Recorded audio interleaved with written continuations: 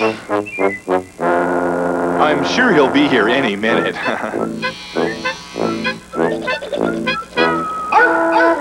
When you absolutely positively have to be there on time, call 1-900-USA-WAKE and record your own message to be delivered anytime to any telephone in the USA. Call today so you won't be late tomorrow. And for the correct time, call 1-900-USA-TIME. Hello, I'm Wally Kennedy. Should the city of Philadelphia actively recruit gay men and women for the Philadelphia Police Department? Next time, both sides of the debate over actively recruiting gays for the police. Join us at 10. And I'm Elizabeth Starr. Teen pop idol Debbie Gibson brings her high-energy show to the Delaware Valley twice in the next week. We'll bring you that story along with all the other entertainment events coming up on the next AM Philadelphia at 10 in the morning. So join us.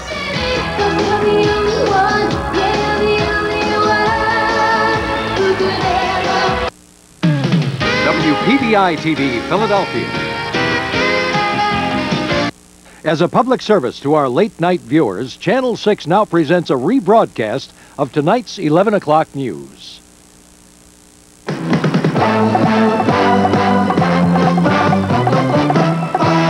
Action News, Delaware Valley's leading news program, with Don Tollefson, Dave Roberts, and Jim Gardner. Wednesday night, a woman is dead after a casino bus accident on the Garden State Parkway, and there is trouble for another plane in Sioux City just 1 week to the day after the crash of Flight 232. But the big story on Action News tonight is an effort at crisis control in Philadelphia's Hispanic community. Action News reporter Dwayne Jackson has that story tonight.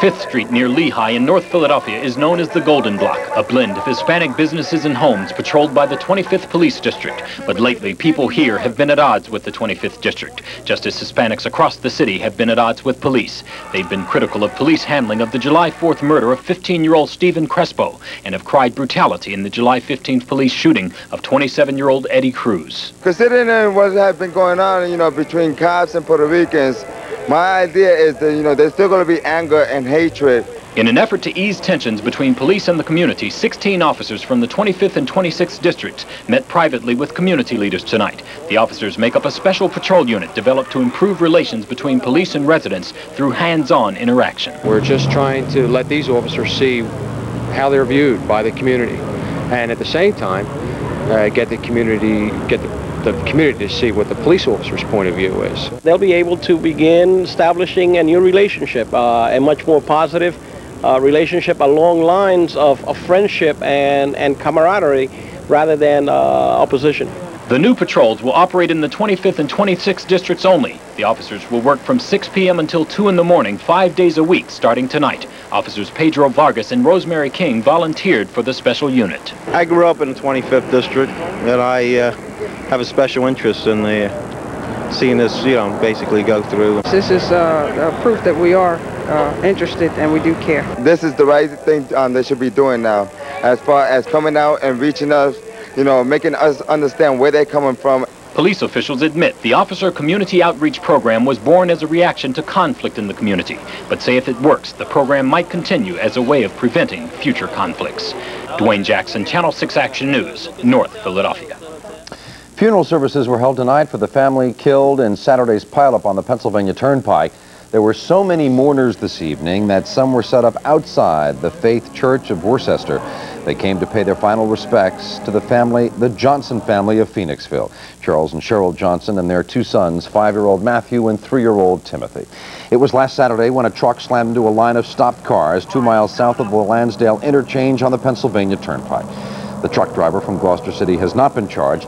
Federal agents are investigating the mishap, including the condition of the truck's brakes. Today's bus crash on the Garden State Parkway has now claimed the life of a 76-year-old woman. The bus turned over on the parkway on its way to the casinos in Atlantic City. Tonight, Blanche Biamonte of Newark, New Jersey, died from her injuries. 37 other people required hospital treatment, and 11 of them have since been released. Still no word tonight on what caused the crash. A Northwest Airlines commuter plane had to make an emergency landing today, and guess where it happened? Sioux City, Iowa. The twin-engine plane lost oil pressure and power in its left engine on its way from Minneapolis to Sioux City. 31 passengers remain calm. but they were all thinking of the crash landing at the same airport which happened 1 week ago this evening. Fortunately, nobody was injured today. Meanwhile, federal investigators were in Cincinnati today as part of their probe into the crash of Flight 232. They were at the GE plant that made the engines on the DC-10. An inspector will spend the next couple of days looking at the manufacturing records of those engines. The big question, why did the fan section of the number 2 engine disintegrate about 45 minutes into the flight? For the time being, at least, the thrill is gone. The thrill show has been postponed from this coming September to at least next spring because of the shutdown of JFK Stadium. It is sad news to many people, especially the people who benefit from the event. It's a big help. I go, my mother goes, and my sister all go. Without the money the annual thrill show raises for families of slain police officers and firefighters, neither Anne-Marie Trench nor her sister or mother would have been able to go to college. Today they all attend classes at Holy Family College in Frankfort. Anne-Marie's father was killed in the line of duty 4 years ago. Thomas Trench was sitting in his patrol car at 17th and Spring Garden when a gunman approached the vehicle and fired several shots into it. Since the tragedy, Anne-Marie says the family has struggled to go on with their lives. It's more of an adjustment to go on with your life. I mean, your life is really put on display because of what happened. And, you know, of course you have to go on without Dad. And that's why the thrill show is so important. It's raised millions of dollars for the Heroes Scholarship Fund to help family members like the Trenches, but scholarship board members have put off this year's event due to structural problems that forced the shutdown of JFK Stadium. Tonight, families and those who work closely with them, like Debbie Gold, are outraged by the decision. It's a feeling of insult. It's another slap in the face. It's just this sense of why did my husband or wife or my son-in-law or my daughter-in-law or my daughter or my son die? FOP leader Rich Costello says the board's decision confirms suspicions that the scholarship money isn't being used properly, and he's calling for an audit to find out just what's going on. We think it's being mismanaged, and this is just one more example of what amounts to indictable incompetence in the city of Philadelphia. Tonight, scholarship board members say it's been hard finding a suitable place for the thrill show, and they hope to find a new location by next spring so the show can go on. Costello says the board has ignored an offer by a New Jersey Speedway to hold the event there for free. It has ignited a controversy tonight, and all of a sudden the family members of slain police officers and firefighters find themselves caught in the middle. Rick Williams, Channel 6, Action News. From Yosemite National Park tonight, an inspiring success story about a man by the name of Mark Wellman. Wellman is 29 years old. He became the first paraplegic today to ever scale the El Capitan cliff at Yosemite National Park in California. Wellman made the climb with a friend, Mike Corbett. They have been climbing for a week, and today they scaled the final 300 feet with Wellman on Corbett's back. And when they got to the top, it was quite a celebration.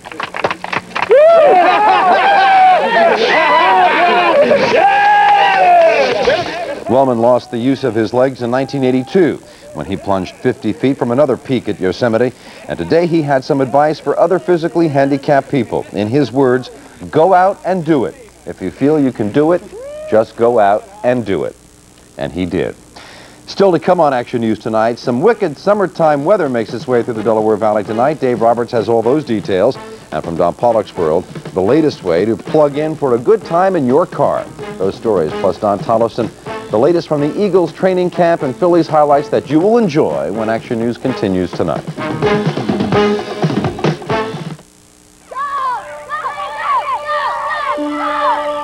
Schmidt, you're up. He's up. Move back. That kid's up. Move your cars. He's up. Okay, Schmidt. This is where your lucky streak ends.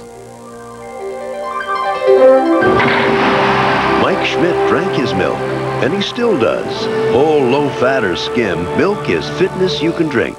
Cash or charge? We interrupt this purchase for a reminder. I've got to have it.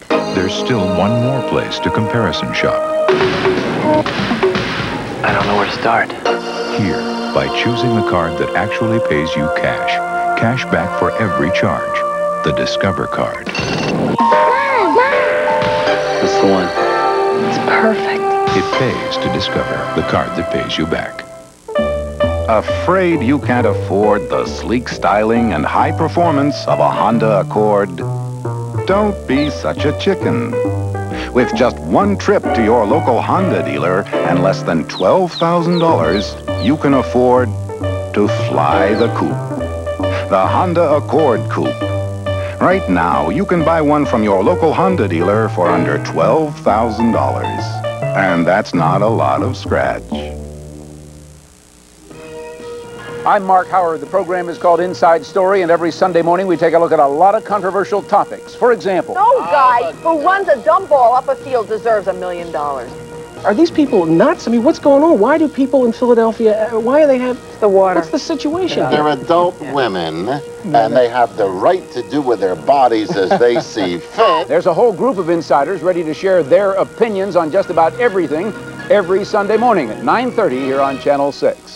At this hour, firefighters were on the scene of a fire at an oil tank farm in West Deptford Township, New Jersey. Officials believe the tank at the coastal refinery at Route 130 and 295 was struck by lightning. It is now completely engulfed by flames. Fortunately, no evacuation so far and no injuries. The oil tank fire just a few miles away from today's chemical fire in West Deptford that forced an evacuation, but everybody is back home tonight. It happened at a platinum refining unit at the Johnson Matthey plant near Interstate 295. The toxic fumes from the fire were kept inside the plant, but authorities evacuated about 150 people in a 3-square-mile area just to be safe. 5 firefighters suffered minor injuries. We still have no word on a cause there. First, it was the pump project. Bucks County now faces another emotional environmental issue. County commissioners will soon decide whether to build a 500-foot-wide flood control dam on the Neshaminy Creek in central Bucks County. The proposed Dark Hollow Dam is the last of 8 flood control dams for the creek. At a public hearing tonight, supporters said the dam is needed to protect downstream communities. Opponents say it will do environmental harm. The way to address flooding problems in the Neshaminy is through stormwater management at the municipal level, rather than through the ossified dam building mentality of the 1950s and 1960s. To approve this dam and complete a project was started as 9 parts, and to leave the last one undone where it provides the majority of the benefits is really foolhardy and provides a lot of additional damage to the people downstream. County commissioners are expected to make a final decision within a month's time. President Bush's bid for a constitutional amendment to outlaw flag burning has suffered a major blow in Congress. Democrats on the House Judiciary Committee today blocked the proposed constitutional amendment.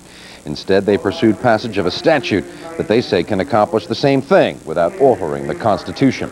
The proposed bill could make it to the House floor by next week. Today, the House threw the future of the stealth bomber into doubt. It voted to sharply limit production money for the expensive warplane designed to elude Soviet radar.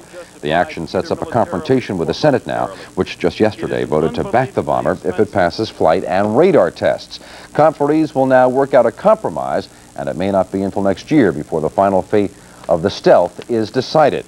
But the real talk of Washington tonight is not flag burning or the stealth, but the Great Prostitute March. This picture was taken by an intern for the Washington Post the other night. It shows 24 ladies of the night, many in spiked heels and miniskirts, in a forced march to Virginia. They were rounded up by police and marched from Washington's red light district past the Great Mall and onto the bridge to Virginia. And Virginia is not amused. And I hope Mayor Barry steps up, faces this one squarely, and acts promptly and decisively, and that an incident of this type, which is really an indignity to the Commonwealth of Virginia, will never reoccur. The prostitutes eventually hopped into cabs and went right back to work in Washington, D.C. Tonight, city officials are still investigating the incident. This videotape is the work of a frustrated store owner in Houston, Texas. His electronics store had been burglarized 3 times, and so he left a video camera and recorder running all night. And sure enough, thieves came calling. They simply drove their car through the front windows and began grabbing everything in sight, even the camera. But they missed the recorder. Police in Houston are looking for the suspected burglar tonight.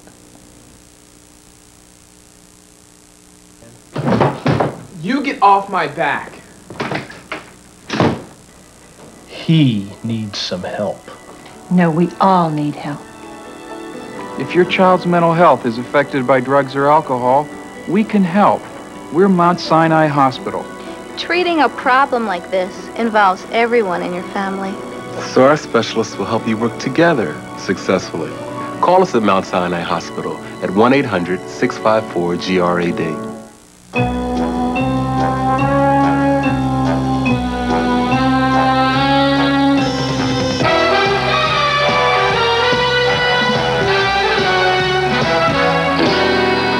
Of course you're expecting someone else. Here's news you weren't expecting. Remarkable sterling savings. Like low 4.9% financing on every 1989 Sterling 827.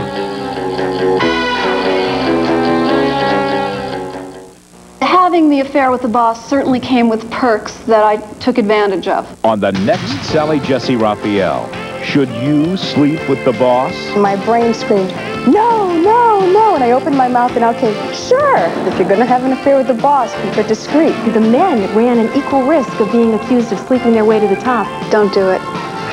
You'll be sorry. Playing around at the office on the next Sally. Watch Sally Jesse Raphael, 10:30 a.m. tomorrow. This rebroadcast of tonight's 11 o'clock news is presented by Channel 6 as a public service to our late-night viewers.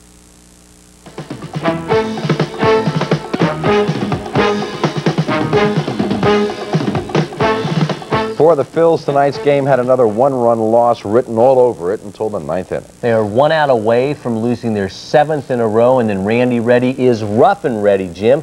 Phils would have lost 7 in a row, but thanks to Randy Reddy, they have broken the losing streak at 6. Phils took a lead in this game tonight in Montreal.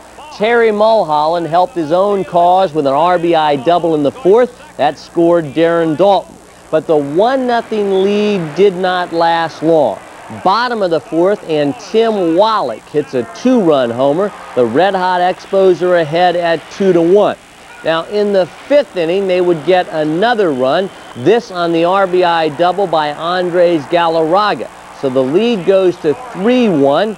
It did not look good for the Phillies. Still down 3-2 in the 9th, and that usually dependable Tim Wallach commits a very costly error. Von Hayes off Zane Smith then will rip one to right, and watch this.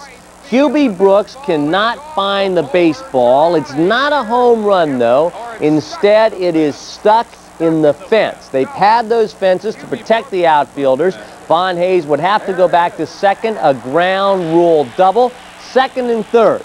Then with 2 outs, 2nd and 3rd, Randy Reddy with the 2-run single from down 3-2 when Hayes scores. The Phillies go up 4-3. Randy Reddy does the job. So does Roger McDowell. He's been so impressive since the trade from the Mets, and the Phillies salvage one to end the road trip. On the scoreboard in the National League, the Mets have lost. The Cincinnati Reds have lost 10 in a row, their biggest losing streak in 23 years. Atlanta over San Francisco tonight. Afternoon action today in Oakland, California. American League West action. The California Angels are trying to sweep their big 3-game series with the Oakland A's. But Oakland will come from behind. Ricky Henderson, he's done so much since coming over from the Yankees. A's rally to win the game and salvage 1 out of 3. Angels, though, still lead the AL West by a game over those Oakland A's. How about tonight in the American League? Cleveland has won, Kansas City has won, Baltimore and Minnesota tied in the 9th inning. Well, the Eagles got another rookie in camp today as running back Robert Drummond of Syracuse came to terms. 2 rookie linebackers, though, Jesse Small and Britt Hager, are still unsigned. But as Scott Palmer reports, there are plenty of battles at linebacker, even without him. Byron Evans has all the tools to one day be a Pro Bowl linebacker. No one has ever questioned his talent. Now, with Mike Reichenbach still holding out, Evans knows what he has to do here in training camp. Just going out there and just getting the calls down and concentrate on what I have to do. Not so much as Mike not being here or no one else not being here, just as far as me getting a grasp on what I have to know and just contribute to the team. The only question anyone has about Byron is his ability to run Buddy Ryan's complex 46 defense. I just have to be able to get my reads down a lot better than what I've been, and therefore take care of itself. Are you optimistic about this being your year? Oh yeah, I have to be optimistic about things. Last year, it was kind of a setback, but I felt I contributed to the team quite a bit, and this year I'm just going to go out and persevere and just overcome all the obstacles. we eased into the voluntary camp with formations and adjustments and things, and now we're into the sophisticated things and the tough formations and the recognition areas and things like that. Now he's got to work, and if he can pull through the heat and the tiredness and the soreness, then and keep his mental frame of mind in place, he'll be in good shape. So far, Buddy likes the way Evans is running the show. He's really into it as a pro. It's a lot of responsibility, and he's come on. He's a pro football player. He's changing the defenses and doing a good job. I'm Scott Palmer, Channel 6 Action News with the Eagles at Westchester. And no doubt about one thing, Byron Evans can put a hit on you. That's quite apparent. Oh, yes. All right, coming up on Action News, Dave Roberts and Don Pollock when we continue in just a moment. Steve McQueen is a man with a mission. Mr. Thorson is a bounty hunter. If there's a price on your head, he's gonna cash you in. Come a long ways. I'm gonna take him back with me. But now he's playing a dangerous game as revenge turns the hunter into the hunted. I've been watching you, Thorson. I'm gonna kill you. Steve McQueen in his final motion picture performance as the Hunter. Don't miss Steve McQueen in The Hunter, Friday after Nightline. Holmes, I have it. The perfect crime-fighting weapon. Step 1, reconstruct unsolved crimes at the scene. 2, help identify suspects by broadcasting their pictures. 3, involve the public through rewards, a tip line. And 4... Call it Crime Fighters with Rob Jennings. Exactly. What? Excellent, Watson. But Action News did it first. Crime Fighters with Rob Jennings. It works. Only on Action News. Amazing, Holmes. Action News, my dear Watson.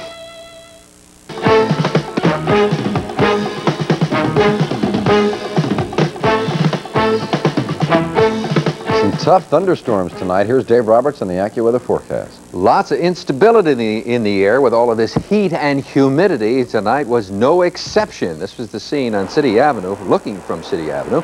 You watch closely, you can see the sky with those thunder flashes of lightning. There they are, and that was just part of it. About 5% of the area got hit with some real hitters and shakers. For example, at the Spectrum tonight, they had a real downpour, about 6 inches of rain. They got hit hard in that storm just the other day. So as I said, about 5% of the area picking up some real heavy stuff. Down in Newark, Delaware, they picked up 1.5 inches of rain a little over an hour earlier this evening. 95% of the folks saw absolutely nothing, maybe a little lightning flash similar to what we had here on City Avenue. High pressure system remains in that fashion, hot and humid. We have still another day of it, probably followed by another day of it. Thunderstorm activity all around it, not only in our area, but also all the way down to Florida. A little movement of that system. When we look to the Central Plains, we see a little bit of clearing, and then to the north, and we see a frontal system coming in our direction. Pocket of cooler, drier air. As that frontal system runs into some of this heat and humidity, it's touching off a severe line of showers and thunderstorms. We possibly will pick up some of that come tomorrow night, come Friday, as we try to come out of this system. But that is the system there that's going to bring us a little relief. The rest of the country, a low-pressure disturbance, more of that precipitation staying to our south. 35 degrees, cool spot in the country in Leadville, Colorado. 118 in Death Valley. Out in the northwest, they've got a little more precip. So we'll watch that frontal system slowly move in our direction with somewhat cooler, drier air. But for the next couple of days, we're going to have to stay with that pocket of hot, humid stuff. So more. We're going to have more of the 3 H's. Heat, haze, and humidity at this hour. It's 72 up in the Poconos, 79 in Allentown. 73 was our low at 3:15 this afternoon. We hit 94 degrees in that 90-degree range for the 4th day in a row. These are the 11 o'clock numbers. Present temperature reading is 75. Humidity, 92%. The barometer is steady, 30.09. Southwesterly winds 10 miles per hour. Water temperatures slipped to 78. In the northeast, 74, 75 outside the station, 76 for Center City, and 75 at the airport.